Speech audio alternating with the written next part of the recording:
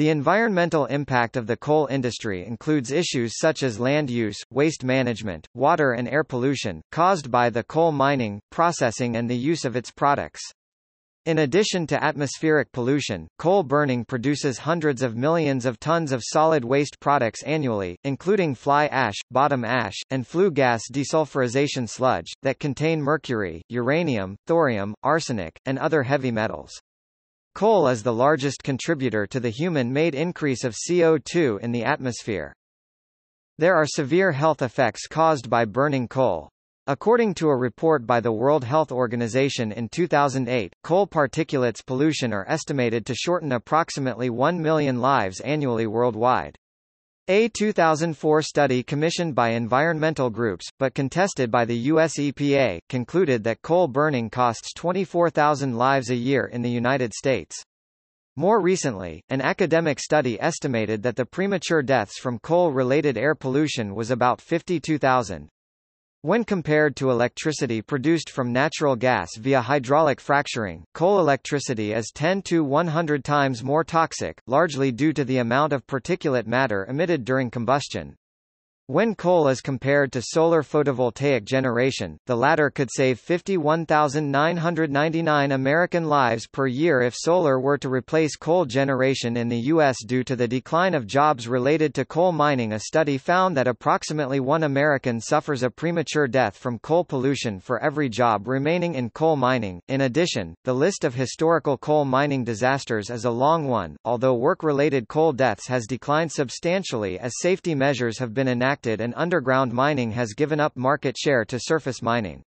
Underground mining hazards include suffocation, gas poisoning, roof collapse and gas explosions. Open-cut hazards are principally mine wall failures and vehicle collisions. In the United States, an average of 26 coal miners per year died in the decade 2005 to 2014.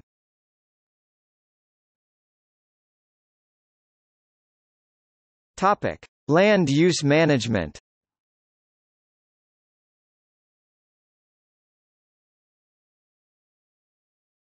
Topic: Impact to land and surroundings.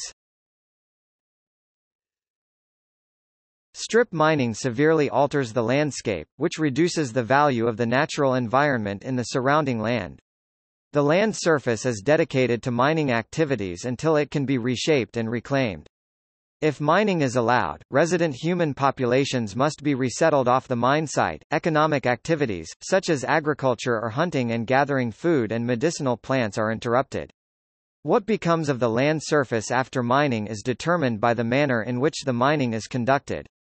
Usually, reclamation of disturbed lands to a land use condition is not equal to the original use.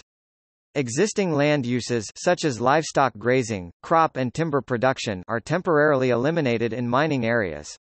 High-value, intensive land use areas like urban and transportation systems are not usually affected by mining operations. If mineral values are sufficient, these improvements may be removed to an adjacent area. Strip mining eliminates existing vegetation, destroys the genetic soil profile, displaces or destroys wildlife and habitat, alters current land uses, and to some extent permanently changes the general topography of the area mined. Adverse impacts on geological features of human interest may occur in a coal strip mine. Geomorphic and geophysical features and outstanding scenic resources may be sacrificed by indiscriminate mining. Paleontological, cultural, and other historic values may be endangered due to the disruptive activities of blasting, ripping, and excavating coal. Stripping of overburden eliminates and destroys archaeological and historic features, unless they are removed beforehand. The removal of vegetative cover and activities associated with the construction of haul roads, stockpiling of topsoil, displacement of overburden, and hauling of soil and coal increase the quantity of dust around mining operations. Dust degrades air quality in the immediate area, has an adverse impact on vegetative life, and constitutes health and safety hazards for mine workers and nearby residents. Surface mining disrupts virtually all aesthetic elements of the landscape. Alteration of land forms often imposes unfamiliar and discontinuous configurations. New linear patterns appear as material is extracted and waste piles are developed. Different colors and textures are exposed as vegetative cover is removed and overburden dumped to the side. Dust, vibration, and diesel exhaust odors are created, affecting sight, sound, and smell. Residents of local communities often find such impacts disturbing or unpleasant. In case of mountaintop removal, tops are removed from mountains or hills to expose thick coal seams underneath. The soil and rock removed is deposited in nearby valleys, hollows and depressions, resulting in blocked and contaminated waterways. Removal of soil and rock overburden covering the coal resource may cause burial and loss of topsoil, exposes parent material, and creates large infertile wastelands. Soil disturbance and associated compaction result in conditions conducive to erosion. Soil removal from the area to be surface mined alters or destroys many natural soil characteristics, and reduces its biodiversity and productivity for agriculture.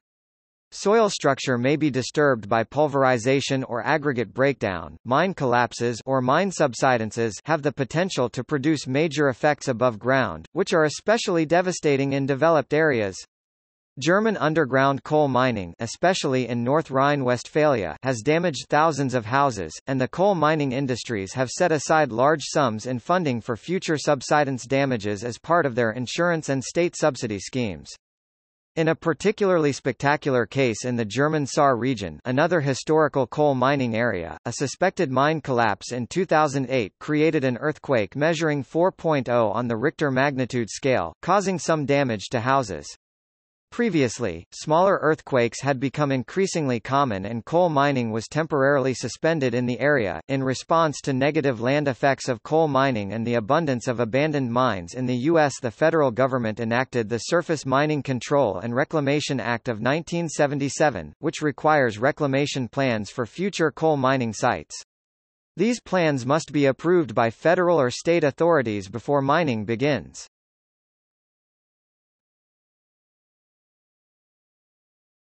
Topic: Water management. Surface mining may impair groundwater in numerous ways, by drainage of usable water from shallow aquifers, lowering of water levels in adjacent areas and changes in flow direction within aquifers, contamination of usable aquifers below mining operations due to infiltration percolation of poor quality mine water, and increased infiltration of precipitation on spoil piles. Where coal or carbonaceous shale is present, increased infiltration may result in increased runoff of poor quality water and erosion from spoil piles, recharge of poor quality water to shallow groundwater aquifers and poor quality water flow to nearby streams. The contamination of both groundwater and nearby streams may be for long periods of time. Deterioration of stream quality results from acid mine drainage, toxic trace elements, high content of dissolved solids in mine drainage water, and increased sediment loads discharged to streams. When coal surfaces are exposed, pyrite comes in contact with water and air and forms sulfuric acid. As water drains from the mine, the acid moves into the waterways. As long as rain falls on the mine tailings, the sulfuric acid production continues, whether the mine is still operating or not. Also, waste piles and coal storage piles can yield sediment to streams. Surface waters may be rendered unfit for agriculture, human consumption, bathing, or other household uses. To anticipate these problems, water is monitored at coal mines. The 5 principal technologies used to control water flow at mine sites are, diversion systems, containment ponds, groundwater pumping systems, subsurface drainage systems and subsurface barriers.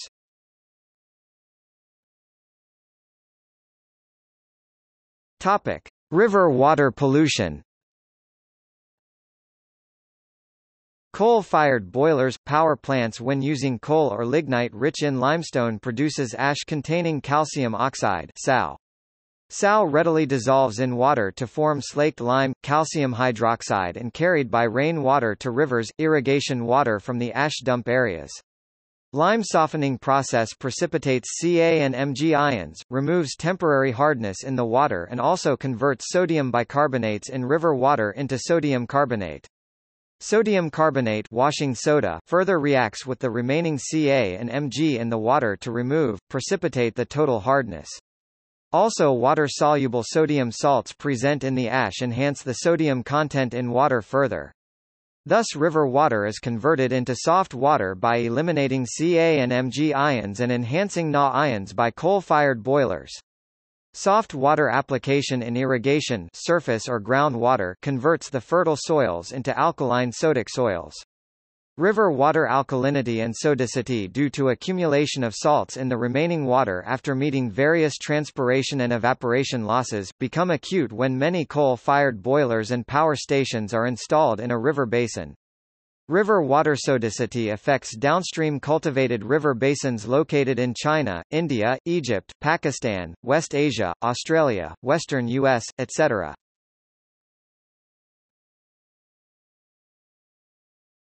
Topic: Waste management. The burning of coal leaves substantial quantities of fly ash, which is usually stored in impoundment ponds. In the low coal content areas, waste forms spoil tip. The US EPA classified the 44 sites as potential hazards to communities, which means the waste sites could cause death and significant property damage if an event such as a storm, a terrorist attack or a structural failure caused a spill. The US EPA estimated that about 300 dry landfills and wet storage ponds are used around the country to store ash from coal-fired power plants. The storage facilities hold the noncombustible ingredients of coal and the ash trapped by equipment designed to reduce air pollution.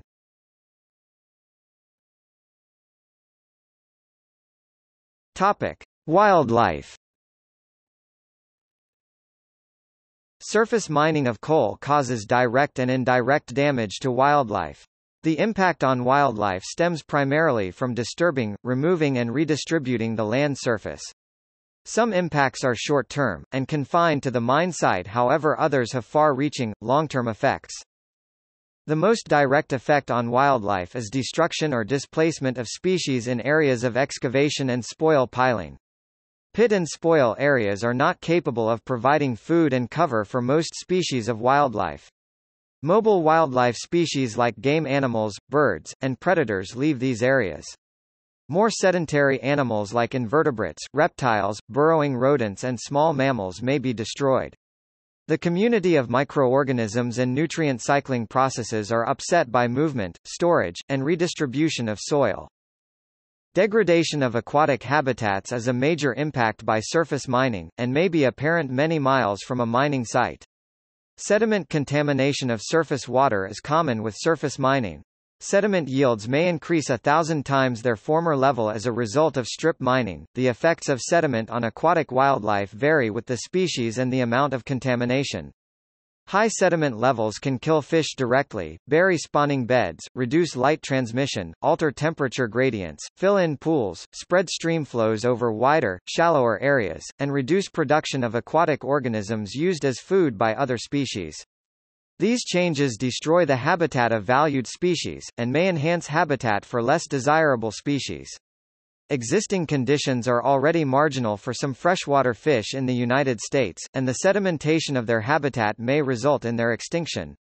The heaviest sediment pollution of a drainage normally comes within 5 to 25 years after mining.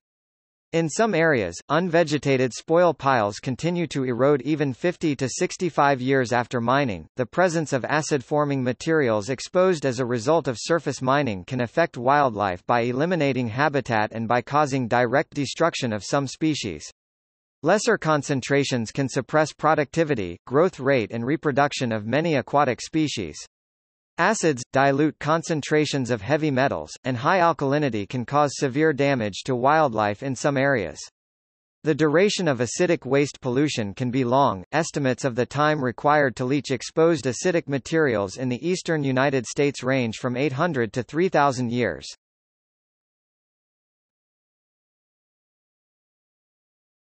Topic: Air pollution.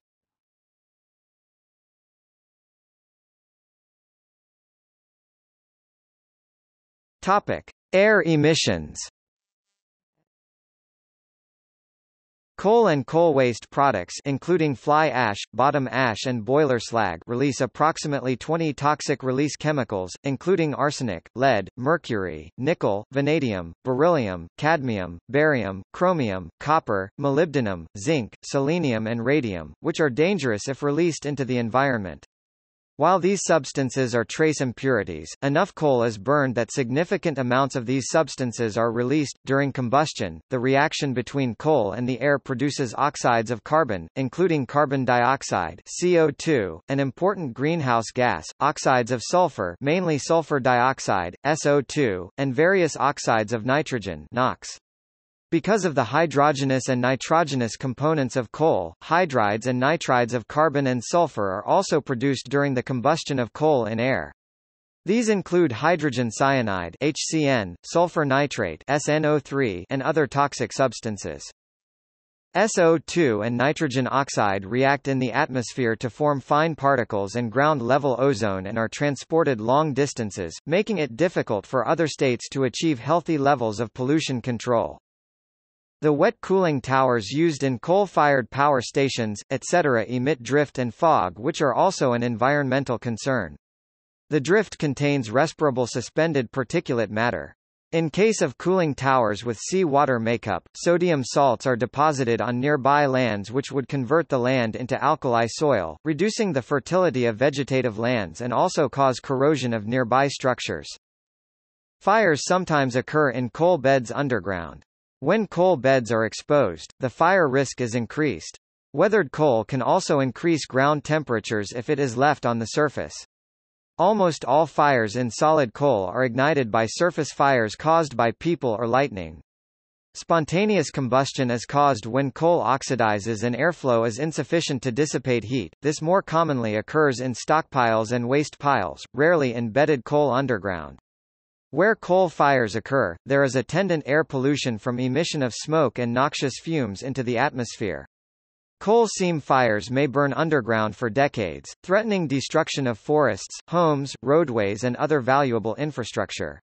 The best-known coal seam fire may be the one which led to the permanent evacuation of Centralia, Pennsylvania, United States. Approximately 75 teragrams s per year of sulfur dioxide (SO2) is released from burning coal. After release, the sulfur dioxide is oxidized to gaseous H2SO2, which scatters solar radiation, hence their increase in the atmosphere exerts a cooling effect on climate that masks some of the warming caused by increased greenhouse gases.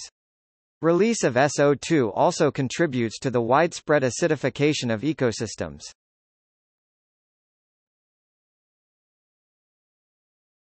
Topic: Mercury emissions. Power plants are responsible for half of the mercury emissions in the United States. In New York State, winds deposit mercury from the coal-fired power plants of the Midwest, contaminating the waters of the Catskill Mountains. Mercury is concentrated up the food chain, as it is converted into methylmercury, a toxic compound which harms both wildlife and people who consume freshwater fish. The mercury is consumed by worms, which are eaten by fish, which are eaten by birds, including bald eagles. As of 2008, mercury levels in bald eagles in the Catskills had reached new heights. People are exposed to methylmercury almost entirely by eating contaminated fish and wildlife that are at the top of aquatic food chains. Ocean fish account for the majority of human exposure to methylmercury. The full range of sources of methylmercury in ocean fish is not well understood. In February 2012, the US EPA issued Mercury and Air Toxics Standards (MATS), which require all coal plants to substantially reduce mercury emissions. Today, 2011, more than half of all coal-fired power plants already deploy pollution control technologies that will help them meet these achievable standards. Once final, these standards will level the playing field by ensuring the remaining plants, about 40% of all coal-fired power plants, take similar steps to decrease dangerous pollutants.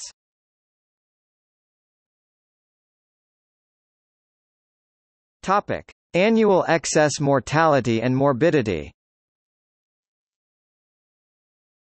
In 2008, the World Health Organization (WHO) and other organizations calculated that coal particulates pollution cause approximately 1 million deaths annually across the world, which is approximately one-third of all premature deaths related to all air pollution sources, for example in Istanbul by lung diseases and cancer. Pollutants emitted by burning coal include fine particulates (PM2.5) and ground-level ozone.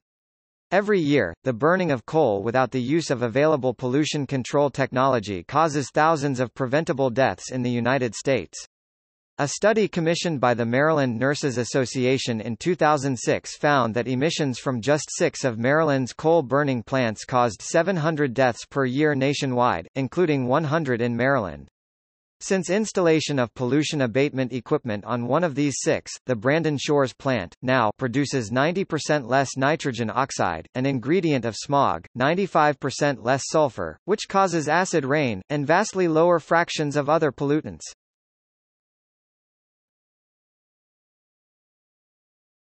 Topic: Economic costs. A 2001 EU-funded study known as Extern, or Externalities of Energy, over the decade from 1995 to 2005 found that the cost of producing electricity from coal would double over its present value, if external costs were taken into account. These external costs include damage to the environment and to human health from airborne particulate matter, nitrogen oxides, chromium V and arsenic emissions produced by coal. It was estimated that external, downstream, fossil fuel costs amount up to 1 to 2% of the EU's entire gross domestic product (GDP), with coal being the main fossil fuel accountable, and this was before the external cost of global warming from these sources was even included. The study found that environmental and health costs of coal alone were 6 cents per kilowatt-hour, or 6 cents per kilowatt-hour, with the energy sources of the lowest external costs being nuclear power €0.0019 Euros per kilowatt-hour, and wind power at €0.0009 Euros per kilowatt-hour. High rates of motherboard failures in China and India appear to be due to sulfurous air pollution produced by coal that's burned to generate electricity. It corrodes the copper circuitry, according to Intel researchers.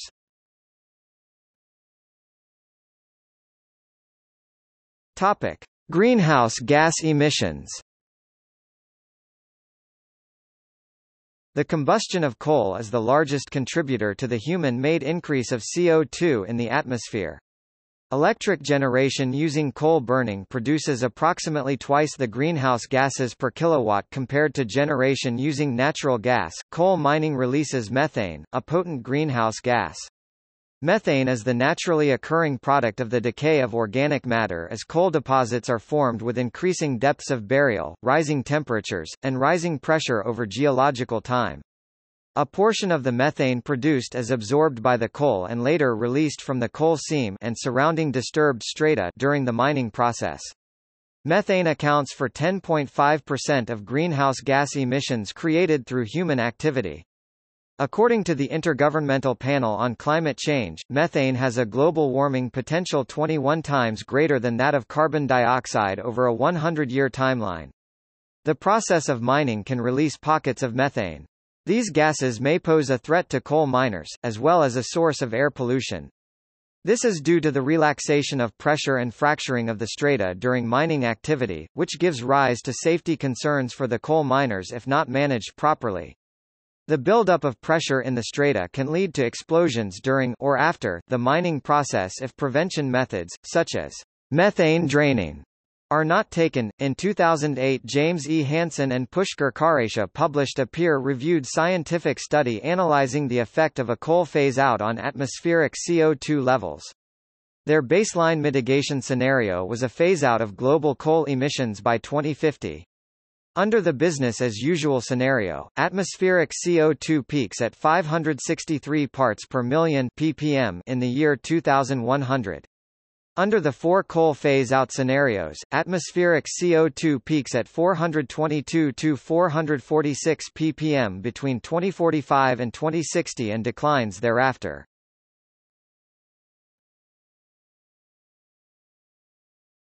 Topic: Radiation exposure.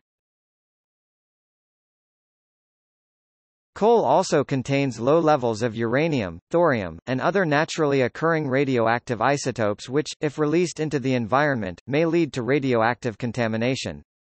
Coal plants emit radiation in the form of radioactive fly ash, which is inhaled and ingested by neighbors, and incorporated into crops. A 1978 paper from Oak Ridge National Laboratory estimated that coal-fired power plants of that time may contribute a whole-body committed dose of 19 microsieverts, to their immediate neighbors in a 500 meters radius. The United Nations Scientific Committee on the Effects of Atomic Radiation's 1988 report estimated the committed dose 1 km away to be 20 microsieverts, A for older plants or 1 microsievert, A for newer plants with improved fly ash capture, but was unable to confirm these numbers by test. Excluding contained waste and unintentional releases from nuclear plants, coal plants carry more radioactive wastes into the environment than nuclear plants per unit of produced energy. Plant-emitted radiation carried by coal-derived fly ash delivers 100 times more radiation to the surrounding environment than does the normal operation of a similarly productive nuclear plant. This comparison does not consider the rest of the fuel cycle, i.e., coal and uranium mining and refining and waste disposal. The operation of a 1000 MWe coal-fired power plant results in a nuclear radiation dose of 490 person rem per year, compared to 136 person rem per year, for an equivalent nuclear power plant including uranium mining, reactor operation and waste disposal.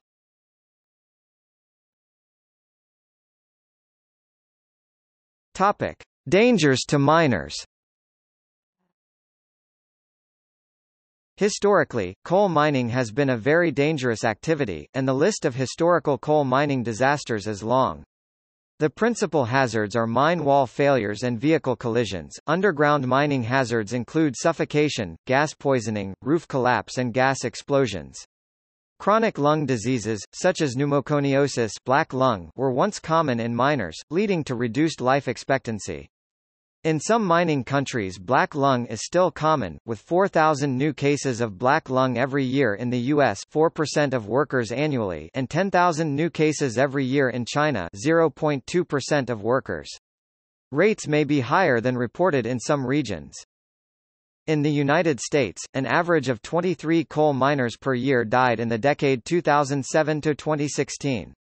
Recent U.S. coal mining disasters include the Sago mine disaster of January 2006. In 2007, a mine accident in Utah's Crandall Canyon mine killed 9 miners, with 6 entombed. The Upper Big Branch mine disaster in West Virginia killed 29 miners in April 2010. However, in lesser developed countries and some developing countries, many miners continue to die annually, either through direct accidents in coal mines or through adverse health consequences from working under poor conditions. China, in particular, has the highest number of coal mining-related deaths in the world, with official statistics claiming that 6,027 deaths in 2004. To compare, 28 deaths were reported in the U.S. in the same year. Coal production in China is twice that in the U.S., while the number of coal miners is around 50 times that of the U.S., making deaths in coal mines in China 4 times as common per worker, 108 times as common per unit output as in the U.S. Build-ups of a hazardous gas are known as damps. Black damp, a mixture of carbon dioxide and nitrogen in a mine, can cause suffocation. The anoxic condition results of depletion of oxygen in enclosed spaces, e.g. by corrosion. After damp, similar to black damp, after damp consists of carbon monoxide, carbon dioxide and nitrogen and forms after a mine explosion. Fire damp consists of mostly methane, a highly flammable gas that explodes between 5% and 15%. At 25% it causes asphyxiation. Stink damp, so named for the rotten egg smell of the hydrogen sulfide gas, stink damp can explode and is also very toxic. White damp, air containing carbon monoxide which is toxic even at low concentrations. Fire damp explosions can trigger the much more dangerous coal dust explosions, which can engulf an entire pit. Most of these risks can be greatly reduced in modern mines, and multiple fatality incidents are now rare in some parts of the developed world. Modern mining in the U.S. results in approximately 30 deaths per year due to mine accidents.